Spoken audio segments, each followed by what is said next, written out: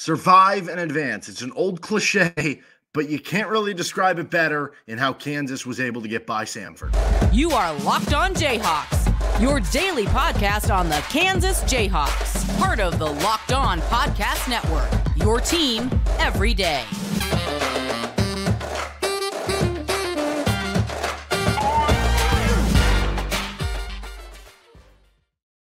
I'm Derek Johnson. Give me a follow on social media at DJohnsonRadio. You can find our show here with Locked On Jayhawks anywhere you get your podcast, including on our YouTube page where you can like and subscribe to the show. And on today's edition of Locked On Jayhawks, we are recapping Kansas escaping against Samford, surviving and advancing as the old cliche goes, moving on to the second round of the NCAA Tournament after things got a little bit wild late into the night on Thursday night.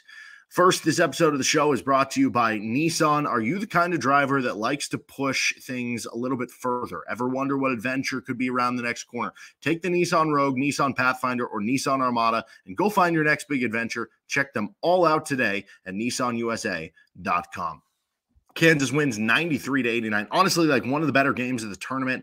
The Kentucky game was wild. You had the upset factor too. That was an unbelievable game. This was probably one of the 2 or 3 best games. I don't know. Maybe it was the best if you look at just high scoring and everything, but it was certainly up there just from like a neutral perspective. I think probably a lot of neutral fans or opposing fans not happy with the way it finished, and maybe deservedly so with the way things came at the end. But huge exhale for Kansas, survive and advance incarnate. And you know, sometimes that's all you need to start off a run. I remember that Auburn team from 2019 that made a Final Four. They barely survived New Mexico State in the first round in like a 5-12 matchup, and they went on. Now, this is a little bit different in the sense of like, I don't know, maybe it's not that different because I think Auburn was up maybe double digits late in that one.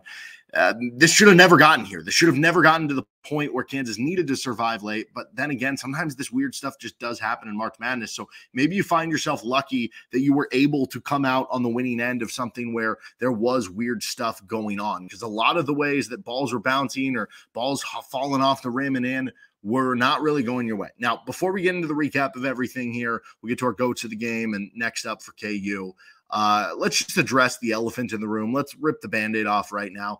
The foul that was called against Nick Timberlake at the end of the game. Kansas up 90-89. They break the press. They throw the ball deep to Nick Timberlake. He goes up for the dunk instead of just trying to lay it in or try to run out clock, get fouled, whatever ends up happening. And, you know, honestly, kind of similar to Kansas playing Purdue in 2012, right? In the second round, like you have Tyshawn Taylor and Elijah Johnson kind of hooking up, and you could have had a situation where it was like, well, maybe just lay it in or run it out and get fouled or something. You end up going for the shot and make it. In this case, you didn't make it. You get blocked from behind, but they call a foul. It was the wrong call. It was not the correct call. It was a clean block. So let's just address that right now. But I don't want to hamper on this. The discourse is going to be so annoying over this over the next, 48 hours, 24 hours, because a couple things. One, we always do this. We hamper on the last call at the end of the game, whatever it ends up being, and we don't hamper on the rest of the calls during the game. Weird stuff happens. Do we really think that number 21 on Samford took 4 charges over the course of the game, offensive fouls on just random inbound plays? Were all of those the right call? I don't know. Probably not. Like, there's so many things you can go that maybe didn't get called against Kansas, that maybe did get called against Kansas, that didn't get called against Samford, that didn't get called against Samford over the course of the game, that it's unfortunate that it does end like that, and it was the wrong call, but I don't want to really hamper more on this, so let's just move on from there. The first 30 minutes of this game was all about excellent execution, minus some dumb turnovers by Kansas. There were still dumb turnovers, the 10-second call, throwing the ball out of bounds, or like low at somebody who can't catch it. Like, those were things that were still happening, but still Kansas was in a position where it was like, okay, they're playing really well. Like, they're executing well. They're, I think at one point Samford was like 7 of 21 from 3, which you gladly were taking, you know, them shooting 33% from 3, I guess, especially because the way they finished, I think they finished, what would that be, 9 of 16 from 3-point range. So, I mean, you look at that perspective, like, you're executing well there. You're breaking the press when you're not turning it over, and it's leading to easy buckets for you. Like, there was even a point in the first, I mean, Kansas was like, what, like 11 of 12 or something to start the game.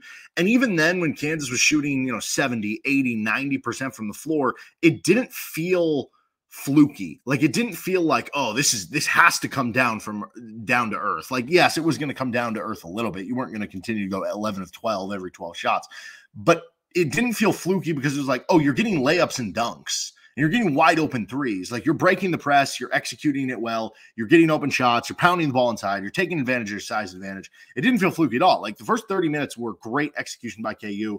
I'm sure the week in between and the time off and everything played out well for Kansas. And Samford would hit the occasional three along the way, but, you were up 10, 12, 15, 20 most of the way. Then the final, I don't know what it was, 8 minutes, 10 minutes, whatever it was of the game. Maybe the execution dropped a little bit from Kansas, and I think you just tipped the cap to Samford a little bit too. Like, they played great over the last stretch of that game. They went bonkers from three. Yes, there were several threes they hit that were wide open. That was poor defense by Kansas. Again, this is kind of the season-long thing. Like, Kansas gives up too many open threes and they get burned by them, but Kansas also gets burned by contested threes. And that was something that was happening too in this game. And, Samford was making plays. For the game, Samford finished 16 of 37 on three-point shots. That's 43% compared to Kansas going 6 of 18 or 33%. Certainly, if I would have said Thursday morning, doing my game preview, talking about Kansas, can they defend the three-point line, all this sort of stuff. If I would have said Samford shot 16 of 37 from three-point range, 43%, while Kansas went 6 of 18, I mean, I would have certainly thought Samford would have won this game. Now, I don't know if that makes you feel better or worse moving forward. Just a quick aside here. Like, maybe it makes you feel a little bit better moving forward from one standpoint where it's like, hey, we survived another team going bonkers from three and we still won the game. Like, that's a good sign. What are the chances that happens again? Then again, we've seen a lot of games this year for Kansas where that has happened for the opposition, where it's like, well, if it just happened, what's the chances it happens again next game? Because Gonzaga just went bonkers from three against McNeese State in the first round. So, like, I don't know if that makes you feel better or worse moving forward. But Samford also nearly won, not just because of the three-point shooting, but because of rebounding and turnovers. Like, to a certain standpoint, this game was reminiscent of the West Virginia game, where it's like West Virginia went off shooting the ball, but Kansas could have still won that game in Morgantown earlier this year if they would have rebounded better and made some small plays down the stretch a little bit better. And against Samford, that was kind of a similar thing. Like, as much as the three-point shooting was critical for Samford getting back in the game and nearly winning the game, Samford also had an 18-7 turnover advantage. Right? They had 11 less turnovers than you did. I mean, you didn't force many, and you had way too many dumb ones. And so they were plus 11 there. You look at the total rebounds, and yeah, Kansas had 44 rebounds. Samford had 35. You're like, oh, Kansas won the rebound battle. Not quite, because when you look at, okay, Kansas is maybe getting up less shots that end with defensive rebounds when you have the 11 more turnovers. Like, all of a sudden, you look at Samford being up 14-8 in offensive rebounds that are giving them extra tries, and a lot of those offensive rebounds are going to lead to, open threes afterwards. You consider all that, it's almost like a miracle that Kansas won when you look at those three stats. Samford went off from three. Kansas had a pedestrian day from three. That's all one stat with three-point shooting. Kansas was minus 11 in turnovers. And Samford honestly won the rebounding battle when you look at, like, rebound rate. You still won the game. I don't know how it happened. So how did they win? Well, Kansas won again by breaking the press. Good execution. Dajuan Harris and others handling the ball across the press, pounding the ball inside, taking advantage of their height. Kansas shot 73% on two-point shots compared to Samford shooting 39% on two-point shots. All of those other things nearly made up for that fact that Kansas was so dominant on the interior, and a big reason why you get a lot of open dunks and layups once you break the press. That was kind of what the game boiled down to. So bottom line, a 4-point win, if this game happens in the regular season, we're sitting here going, okay, that's great, Kansas won. But that's not great moving forward that this, and that happened, right? And to a certain standpoint it is. And to a certain standpoint, Bill Self and Kansas are going to use some of the stuff that happened at the end of the game and maybe lack of execution here or there, or messing this or that up, and be like, hey, we need to correct this going into the next game, right? But we're also in the aftermath here. How much can you really correct at this point in time? You kind of are what you are. So at this point, it becomes a little bit less about, hey, let's analyze what they did wrong. Can they get better? This is just who they are. Find a way to survive in advance. That's all this is about at this point in time. It's no longer, nitpick this or that. it really is, once you get to the tournament, more just about, did you win? Did you lose? Is your season alive? Is your season over? And their season is alive, and we get to watch another Kansas basketball game, and that is a good thing. All right, let's get to our goats of the game, good and bad. Next up, a little quick preview on the KU Gonzaga game here on this episode of Locked On Jayhawks. First, this episode of the show is brought to you by Manscaped, the spring cleaning champions. This season, make sure to groom your carpets and the drapes with the leaders in below-the-waist grooming. Clear out the winter bush with Manscaped Lawnmowers 5.0 and watch your confidence bloom like the springtime flowers. Embrace the season and join the 10 million men worldwide who trust Manscaped with our special offer. Go to manscaped.com and use code LOCKEDON for $20 off plus free shipping. After using Manscaped, you can say that maybe you'll be catching spring fever. Whether you're looking to craft your signature look for, wherever it's the beard, down below, clean up the neckline, there's always the right tools for the job. Get 20% off and free shipping with the code LOCKEDON at manscaped.com. That is 20% off and free shipping with code LOCKEDON at manscaped.com. Nothing like a little spring cleaning in your pants. This episode of Locked On Jayhawks is also brought to you by Game Time. Buying tickets to your favorite events shouldn't be stressful. Game Time is a fast and easy way to buy tickets for all your sports, music, comedy, and theater near you. With killer deals on last-minute tickets and their best price guarantee, you can stop stressing out over the tickets. Start getting hyped for the fun that you're going to be having. You can see all the images of the seat views, and this is especially nice. Like maybe you're out in the NCAA tournament. Maybe you're just buying your tickets on Game Time day to day because you didn't want to invest in the first and second round until they made it to the second round. Well, boom, you pull up Game Time and you pull up the seats and you can see, okay, I've never been to the stadium before, or, whatever. Like, where are these seats? How good of a view is that? Well, you can see that from the Game Time app, and it's super nice because with last minute tickets that are available on Game Time, you can, as quickly as being like, okay, hey, we're the second game of the session. I'm going to go on Game Time at halftime of the first game and hope that there's still tickets available, and I'm going to buy them, and I'm going to get them for discounted because I'm missing kind of the first game. Like, there's so many things you can do with it. It's beautiful. Snag the tickets without the stress with Game Time. Download the Game Time app, create an account, and use code LOCKEDON for $20 off the first purchase. Terms apply. Again, create an account, use code LOCKEDON for $20 off. Download Game Time today. Last minute tickets, lowest price, guaranteed. On to our goats of the game. If you're new to the show, new to the segment, we give our new word, or I guess new adage of the word with goats, which is nowadays the kids' greatest of all time. Back when I was growing up, goat was a bad thing. You're kind of the scapegoat. Let's start with the good goats here. Nick Timberlake, 19 points, 5 of 8 from the field, 3 of 6 from three-point range, including that big third one that he hit. He started 2 for 2, then he missed 2 on kind of some key ones late, and it was like, oh no, and then he hits the big third one. He also was 6 of 7 at the foul line, hit those 2 free throws late after the, bad call, but he still had to make them, and he did. Give credit there. 3 assists, 2 rebounds. How about the big deflection he had, too? I know Samford, I think Kansas ended up not scoring on the possession, and Samford went down like can to 3 right after anyway, but like that was up to that point, like a really big play and deflection and showing some of the hustle there for Timberlake. So he had a really good game. And for a guy who in the offseason really harped on the idea, which I think was almost refreshing in a certain way, but was also like a little bit of like, wait, what? To hear in the offseason when, there were a lot of questions about, oh, Nick Timberlake, like, what's some of your goals, stuff like that. And for him, he was just like, I've never been on an NCAA tournament team. Like, I want to go to a tournament. And from a certain standpoint, like from Kansas, you're sitting there like, what do you mean? This is Kansas. Like, we always go to the tournament. Like, shouldn't there be other goals than that? But, that is something that you have to remind yourself of, that a lot of other programs aren't as lucky as Kansas in that regard. And I think for Timberlake, this is an opportunity really to, kind of turn things around on how the season was, but also he's never been in the tournament before. And so maybe that leads to an extra level of excitement or energy, momentum, whatever it is. Clearly, it showed out in this game, which was cool to see. Dajuan Harris gets a good goat. 13 points for Dajuan on 3 of 8 shooting. Only 1 of 5 from three-point range. Did hit the early one, but I like the aggressiveness there, shooting the threes. He had 7 assists, 4 rebounds, and I think above all, like you can just throw these stats out the window. Though I will say Dajuan, I believe, has had 3 straight tournament games of double-digit points, which is nice.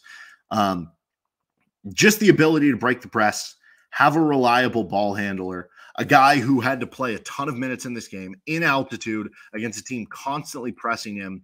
It was wearing for Dajuan. It was, he's playing through foul trouble too. He gets the 4 fouls. Like, that was a heck of a game by Dajuan Harris. The stats look good. Again, 13, 7, and 4, but it really is above and beyond that. KJ Adams gets a good goat. 20 points for KJ, back-to-back games for that. 10 of 13 from the floor. He also had 6 assists, 4 rebounds, 1 block. This is the type of game that favors KJ. If you can play a transition game where he can, be the guy cutting in transition, and with a head of steam, this strong, fast, athletic dude is running through and ready to throw down alley-oops and get layups in transition, like, that benefits him. Being somebody who can pass and dribble in the open court, he gets 6 assists, like, that benefits him. So I thought KJ was really good for KU. Obviously, you want to clean up the free throw shooting. Again, you want to see, at least 6 probably rebounds from KJ every game, but that's kind of nitpicking a little bit more. He was really good, and the energy he provided, as always, was great. Being the first one on the floor for the one loose ball toward the end of the game. I know they ended up getting the ball on the jump ball, and then they canned a 3 right after, but, like, he was the first one on the floor there overall, I think for both teams, certainly for Kansas, and that was after he, threw down the dunk and then was kind of holding his back, which, by the way, I guess you got to hope now that his back's okay coming into the next game. Hunter Dickinson gets a good go. Certainly, you saw, again, the limitations of kind of playing 2 bigs and playing a slower footed big with Hunter Dickinson on defense, and how they were able to hit a lot of threes and kind of take advantage of that a little bit with stretch 5. But overall, Hunter still had a huge positive impact in this game. 19 points, 9 of 14 shooting, 20 rebounds, 5 assists. He was also really good in interior defense with 4 blocks, 2 steals. They shot below 40% on 2-point shots. You saw the huge plus minus from when he was off the court to when he was on the court. Big drop off between him and what Parker Brown. Parker Brown's done a serviceable job this year for what he's been asked to do for Kansas. But at this point in time, it is such a huge drop off. That's why I kind of go back to a couple weeks ago. I kind of think KJ should just play the backup 5 minutes, and maybe you work around here. But then again, you don't have Kevin McCullough, so less guys to be able to do that with. So I understand why it happens. But overall, Hunter was really good for you in this game. The passing, 25 assists for Kansas. Outside of the turnovers, the passing was really good. Unfortunately, the turnovers are part of the story here for KU. But the passing to score, I guess you would say, was really intentional and good for Kansas in a lot of ways, outside of a few, which let's get to our bad goats here. Let's talk about boneheaded freshman plays. Now, there are boneheaded plays throughout the game from every team and every level of player. And honestly, like Johnny Furphy, overall, great production, 16 points, 8 rebounds, 3 assists. Elmarco Jackson, great production overall, 6 points, 3 rebounds, 1 steal, hit some tough mid-range shots, yada, yada, yada. And so I'm not putting either Furphy or Elmarco in the bad goats. I'm just putting a couple of the boneheaded freshman plays that happened in there specifically. Like from the Furphy one, not getting on the ground as quick on the loose ball toward the end of the game. I don't know if it mattered or not. Might have just been a jump ball anyway, especially with how quickly KJ got there. He had the bad pass to KJ that led to the turnover, nearly fouling. Furphy was shooting the free throws. He hit the first to go up 4, missed the second. He went for the rebound and nearly fouled the guy on a full court shot, which who knows? Maybe he makes the shot and he gets fouled. Like, could you imagine that gaffe if that would have happened?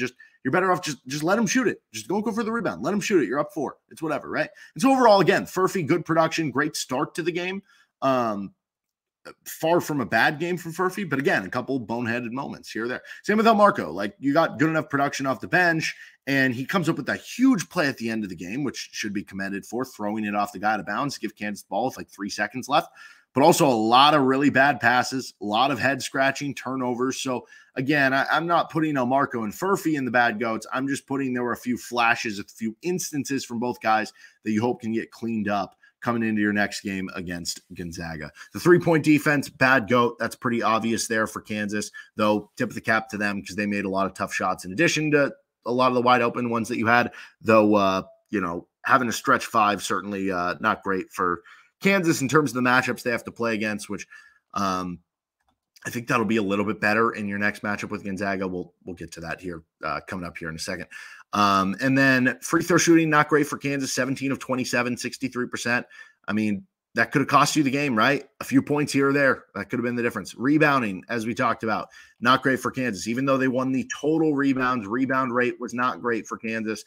And that allowed Samford to get a bunch of extra shots up and a bunch of extra threes. And then last one here is Rylan Jones. Listen, man, I am just glad I'm done having to watch the guy. Let's say that. Good basketball player, but like, I can't. It is so uninteresting and so not entertaining to watch somebody who literally flops at every instance and every moment, and every inbound play is trying to take a flop. It is exhausting. It is brutal. And I'm sure he's a great dude. I'm sure, I don't know, might be not, whatever. I'm sure he's a great dude. Had a great year for Samford. Samford's a great team. I'm just glad I don't have to watch him play basketball anymore. All right, let's get on to what's next with the Gonzaga game on this episode of Locked On Jayhawks.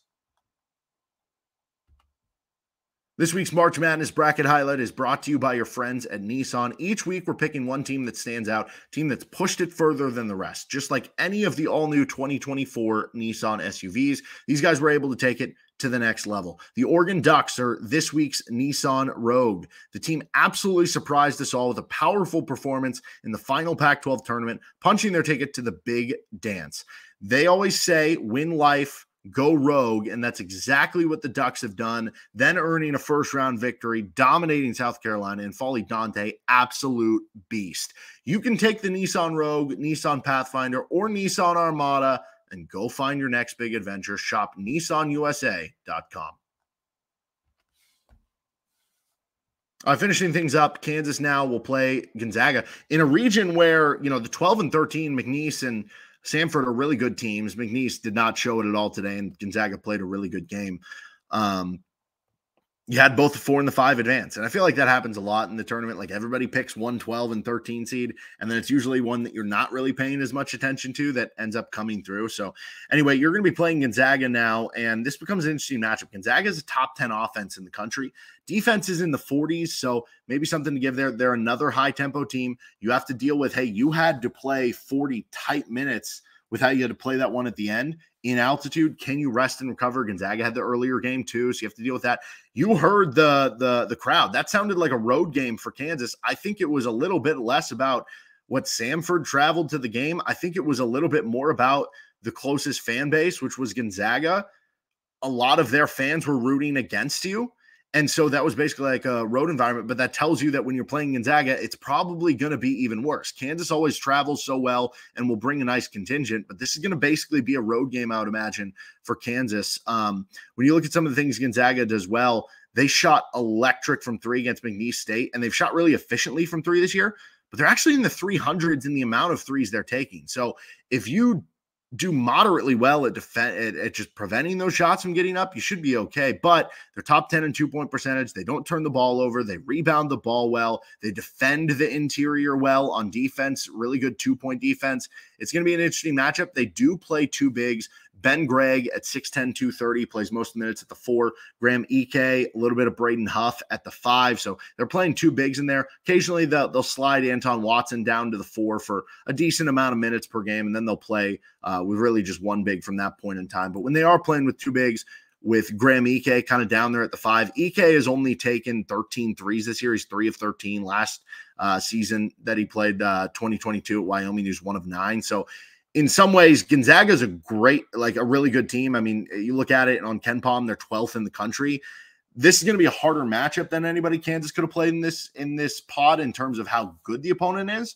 But in terms of the style of matchup, with it being more big on big basketball and not having to worry about a stretch 5, that is something that they don't have to worry about, which is nice. But Gonzaga is going to be favored in this game, which means that you're going to be expected to lose. So let's see what Bill Self can do as an underdog in the NCAA tournament without the full week off in between. We'll have a full preview of the game coming up later this week on Locked On Jayhawks. You can find our show anywhere you get your podcasts, including on our YouTube page. See you next time. Enjoy, get some sleep, and Kansas survives and advances.